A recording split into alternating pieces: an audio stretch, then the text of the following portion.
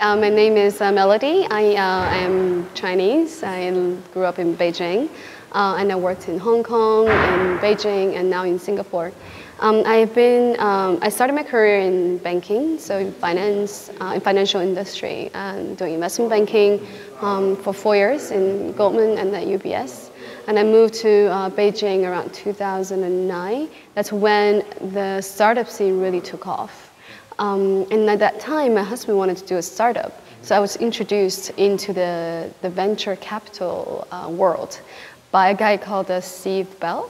The reason why I mentioned his name is that now we are working together again after 10 years on his amazing blockchain project called Orchid Protocol. That's why I mentioned his name. But so I started doing venture capital investment. At that time, the market was really small in China, at the very beginning.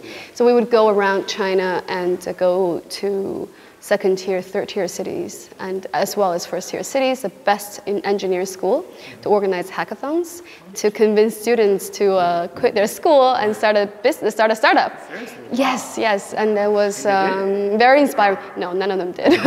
None of them did, but some of them did join startups and started their company instead of joining a big company. So at least I felt, I've done something, right? And that kind of, the reason why I'm mentioning this as well is a lot of the students that we've worked with at that time are like senior VPs at VCs. They are like successful entrepreneurs. Some of them have made a lot of money, and it's like really inspiring. So coming back to Spartan, I guess I went a bit too far, but coming back to Spartan, it's what brought me into blockchain is also meeting entrepreneurs. So I met this guy. His name is Toby, and he moved to Singapore at around the same time I did. He wanted to do a blockchain, like a Bitcoin blockchain-based remittance service. And I just, hearing him talking about the Bitcoin community and how passionate he was, and it really touched me. So I followed his company for 2 years, and I ended up investing in them, participated in their ICO last year, which was the largest in Asia, raising $80 million. It's called 10X.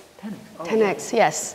I'm still close to the founders, and I really appreciate them bringing me to this world, opening my eyes about this community. And since then, we worked on Gifto, AppCoins. I was mainly working on very, very closely with Andy on Gifto, and it was I will have to say, my first end-to-end, from the start to now, still heavily involved ICO. And Andy is like me. Like, we are not native blockchain people. Like, we came from other industry and startups and VCs. We came into this world, and we were curious by it, intrigued, and loved the idea, and we wanted to find out what we can do. And I really felt I found my voice, and I found my place, and I love serving clients, and I love seeing them succeed, just like I was as, in a bank, working for a more mature entrepreneur doing IPOs, or as a VC, like investing in inspiring young entrepreneurs, right? It's a combination of two right now. It's a perfect place for me to be. So, how did Spartan Group start? Why Spartan? The name, the Spartans are what I believe the most fierce perseverance, and they embody a certain spirit and purpose. They were remembered by their braveness and their teamwork, their loyalty. And I want to create a team that has that spirit. It's really, really hard work to take people on the ICO process and on that roadshow. So this crypto world, we know it doesn't sleep, it doesn't stop, and it's fast moving, and the market is volatile. If you can't have that spirit, you will not be able to provide that premium service we promised we would. And we hold ourselves to the highest standard, and I'm proud of that. So I want to create that culture, that you know, and the people who we have surrounded ourselves in Spartan are like that. So I think culture and value makes a team succeed, and that's the most important thing. I want people to like hear it, they see it, they feel it, and our clients know what we stand for. So what does Spartan Group do? Right, because we are a blockchain or ICO advisory and investment firm. We have two main lines of business, right? One is that ICO advisory. We were doing financial or investment banking or IPO advisory before, so we know the process. We know how to provide that good service. This includes, you know, helping with reviewing the white papers and making sure the idea is clearly communicated, reviewing the marketing or the roadshow materials, understanding their token structure, distribution, make sure it's favored by the community, not just something that they think of. From that to the legal structuring, the tax analysis, like we work with the best law firms, the best tax advisors in the blockchain space on a global basis, because every single ICO is on a global basis, right? We work very closely with them to come up with the optimal structure for our project, just prepare them for that. That's the foundation level, right? And we go all the way to getting them the right investor, showing them how to pitch, really draw out the best out of the company and the entrepreneur, and closing a negotiation with investors, designing the right lockups period, just to make sure that their token is well distributed, and all the way to the end, I guess, and the PR marketing, all of that.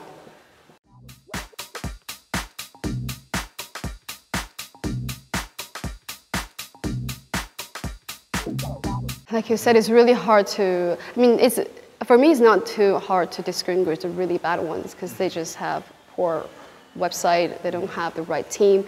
Normally, good projects always can attract the right investor, the right advisor, right?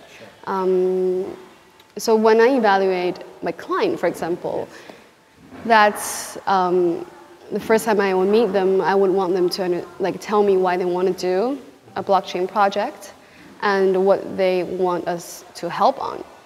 The really capable ones are passionate about their project and they want you to help on things that are critical for them, right?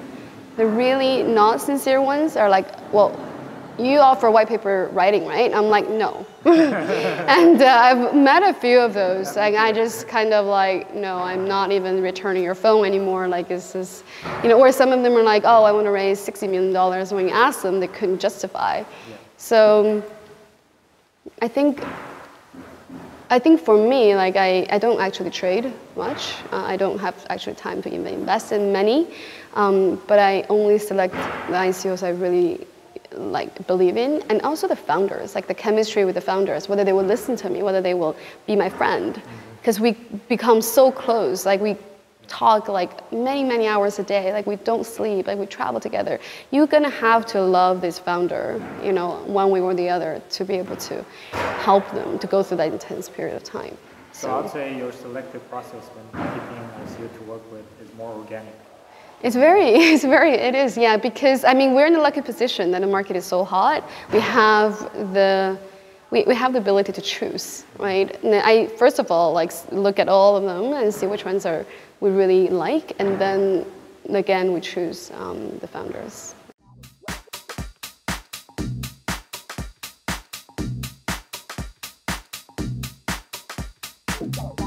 We are a startup, so I have. What we have, me and two other partners, we have an idea, kind of an idea where we want to be. We want to create this premium brand and or premium standard for the crypto financial service. We see that, and we've done it in the real world. We haven't seen it in this crypto world. And as really good high quality projects and really high quality entrepreneurs moving into this space, they're gonna want a lot better service. Right? They're used to top quality service. They're not gonna be put up with you know, inexperienced and immature professionals, right? Well, they're not professionals. So that's where we see that happened in the real world before, and we think it's going to happen again in the blockchain world.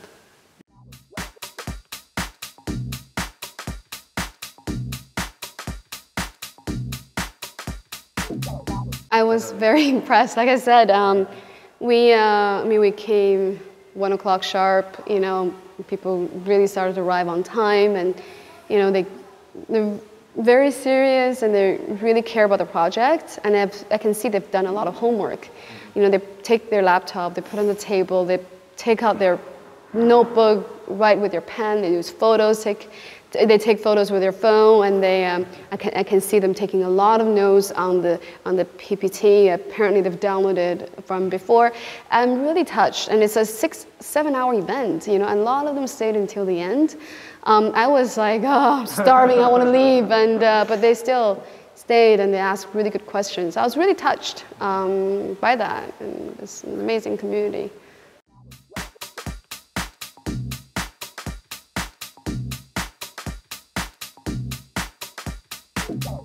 Sure, yeah, so this time is 6 projects, 2 from San Fran. One is Origin, decentralized marketplace. One is decentralized influencer protocol. Really interesting blockchain story. I think they're all taking on $1 trillion markets, disrupting the business with their own, you know, experience and perseverance. And Gifto is my first and most intense, of course. Andy is founder of Gifto, is a good friend. So they were here supporting us, and we're supporting them. Like, we've always been working together. And what else? The insurance protocol. I actually didn't have time to know that much about the company, but it was referred by a good friend and a very experienced investor. So I just knew it would be good. Interesting story. Like, this girl has no insurance and AI algorithm, you know, which she has built a company with that to apply insurance, and now she's taking it onto the blockchain with that natural quality of trust and of decentralization to like decentralized insurance providers.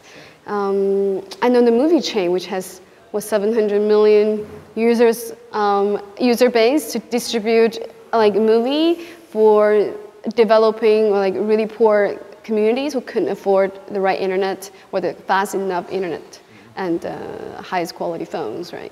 And making sure that money contribute back to the creator. So that was an amazing story. And also Academy Token,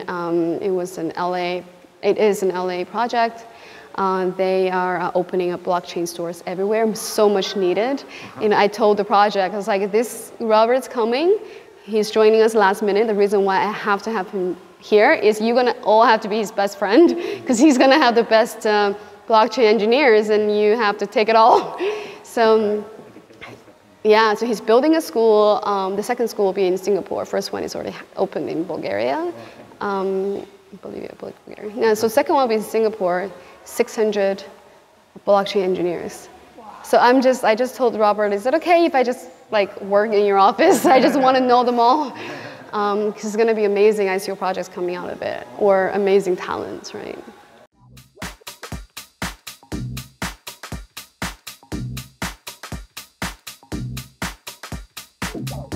So the theme of the tour is called tokenized. The reason why I think we chose that theme and put together that group of projects is we have seen 2017, a lot of infrastructure projects are coming out. Even still, like now, there are a lot of infrastructure projects coming out, and they often are very sought after by normal investors, because that's when it started, and people felt like that's something going to capture most of the amount of value, and the price goes up the most. But I do believe that not all the infrastructure will sustain, and they're incredibly difficult to implement. And as soon as a better infrastructure comes with more money, the dApps, the protocol level, like servicing level platform, they don't have to be loyal, right? They can build on any of these blockchains, right? And you all have to provide the best technology to attract them, or a lot of funding, or users, right? But in the end, just like any of these infrastructure projects, eventually the competition will force the value being, like, leaving this protocol level blockchains. So, and also I think it's natural that the dApps have the real relationship and value adding to the users, and they will hold that. Like, they will be much better at capturing value, building decentralized, like, or experimenting, really trying to, like, finding the right decentralized business to disrupt their own business. So I think these are all proven entrepreneurs, and I think they have the best shot to make that experiment a success, at least go somewhere. Yeah. So that's why, yeah, the dApps, dApps have the most proven entrepreneurs.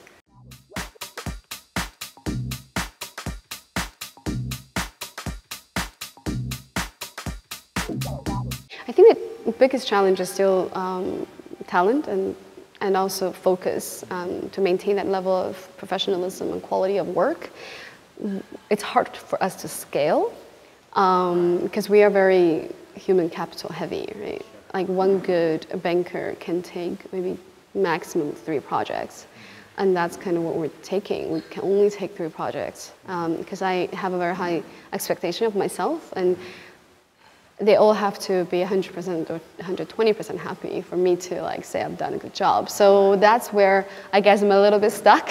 So, and I'm hoping that more professional, like, more young and hungry and driven, curious talents come into the space and interested in doing the hard work of providing service, not just being a crypto investor. Right. And see the joy that I see is getting really close up with the company and entrepreneurs and help them, in all aspects of their business. And building that business and that service is much needed.